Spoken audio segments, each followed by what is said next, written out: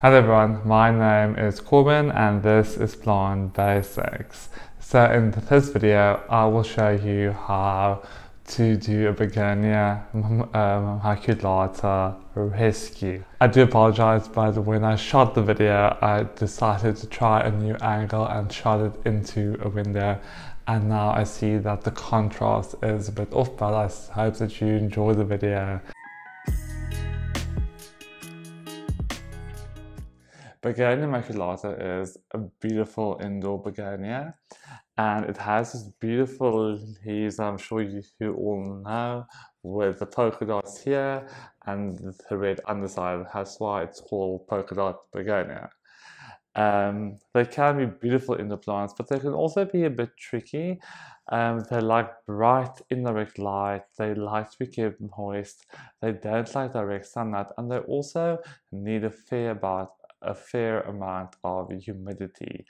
This one, you can see that there was 3 stems planted in the spot.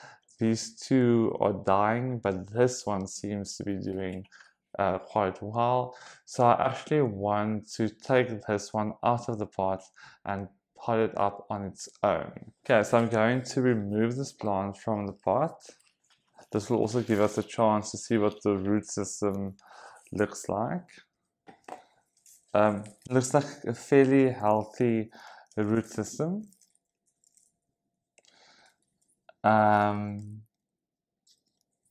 Yeah, looks fairly healthy, and I can see that this stem feels soft, and this one also feels soft. So I'm actually going to break this apart.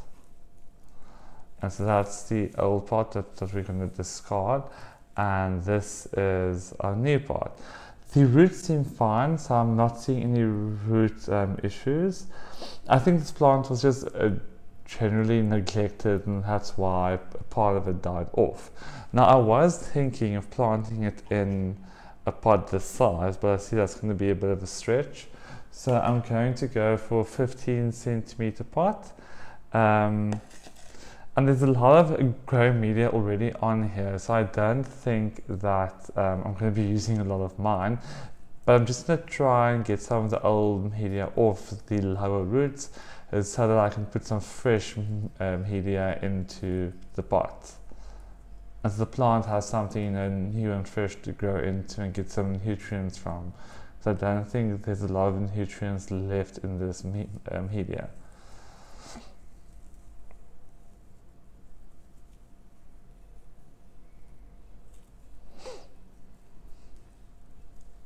Yeah, that seems fine to me. Begonias are plants that if they're grown indoors, they really need the bright light. I know some people say that they can be low light plants, and I guess that's probably true in a way, but I feel like their leaves will get smaller, their stems will stretch, and they'll just not look that great. So always aim for a nice bright spot out of direct sunlight, and somewhere where there is some humidity.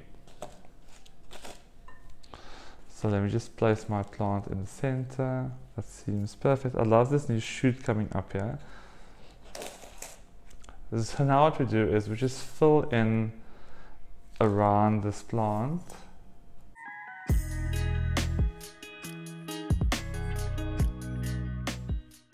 One thing with begonias is that they are prone to powdery mildew on the leaves if you get the leaves wet, and I think that's because they are in the same family as, for example, pumpkins. And if you've ever grown pumpkins, you also know that you don't want to get the leaves wet because it causes that mildew. So always try to keep the leaves of your plant dry, but do try to increase the humidity. So perhaps place your plant on a pebble tray or have a humidifier in the same space, but try to keep the moisture on the leaves to a minimum.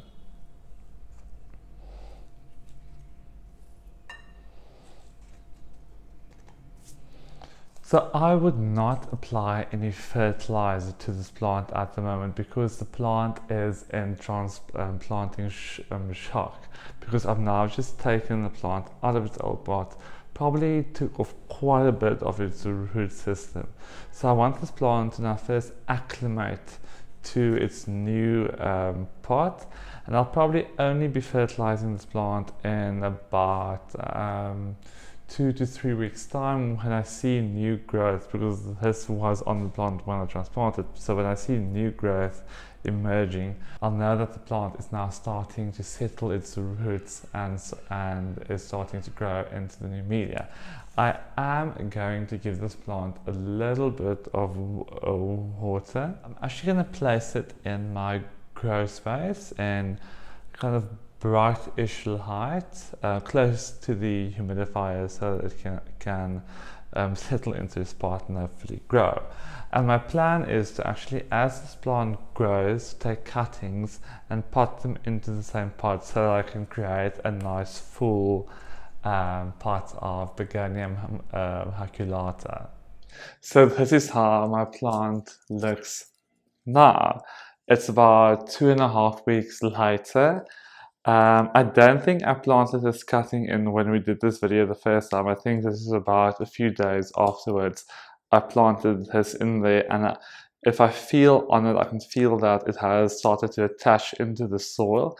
There's new growth on the cutting. There's also new growth on the original plant. So I'm very happy about that.